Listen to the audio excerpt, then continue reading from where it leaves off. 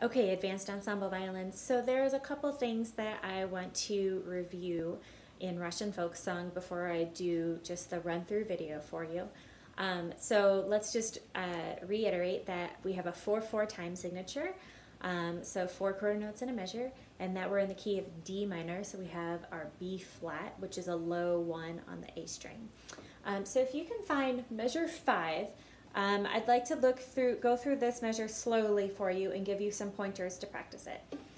So we've got our G, so our third finger on the D string. We're going to play 2 of those and leave it down while we play the B flat G.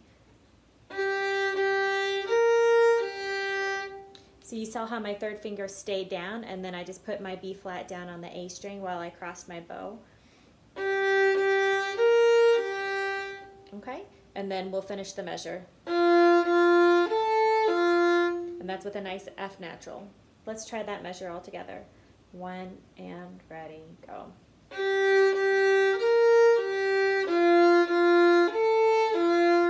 So that comes a couple times, so we really need to make sure that we practice that carefully and leave our third finger down and reach back for our first finger B flat. So then let's look ahead, please, to measure 18. So we've got some double stops in measure 18. So we're going to practice first. Let's just practice the top line. So B flat, C, D, B flat, A. So these double stops are pretty easy. That's all we actually play. We just add our D string along with it. So let's try that. Low 1, low 2, so B flat, C, D, B flat, A with our D string. So your bow should be evenly spaced over the A and the D string.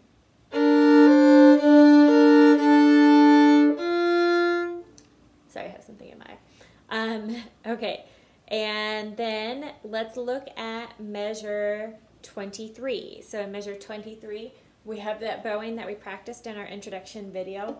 And this is just a D octave, so we play our open D and our third finger on the A string D together. So we're going to go down, up, up, down, up, up.